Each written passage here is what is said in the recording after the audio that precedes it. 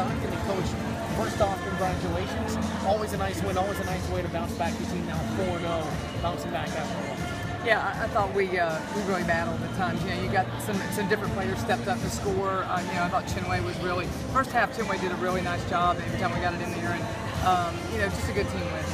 You know, obviously that first half it kind of gets like that too. It's kind of a battle back and forth. It took a while. Went through another scoring drought, 15-minute mark to about like 7 or so, and then you forced them really on the defensive side. They didn't hit a bucket again from the final 3 in the first half to the second half.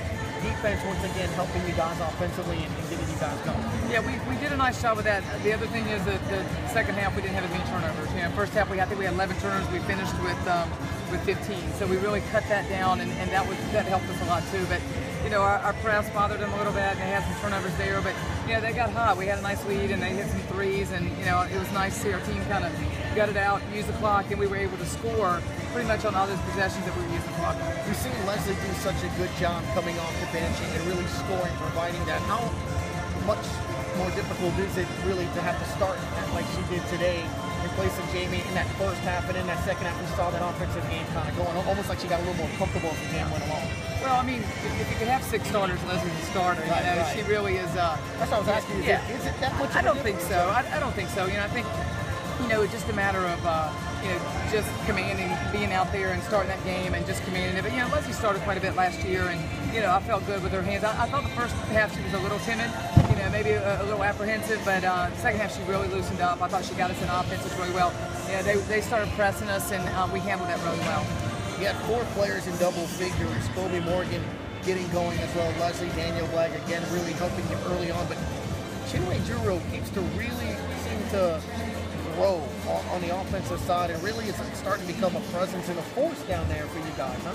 Well, you know, I thought she really battled on. I was trying to look and see if she had any blocks. And, you know, yeah, she had 3. You know, I thought she really guarded the paint pretty well. They made a couple moves over that were tremendous moves. I thought she played really good defense in those, but just really battled. And you know, she's confident in her offense. And you know, we were able to get her the ball in there, and she was.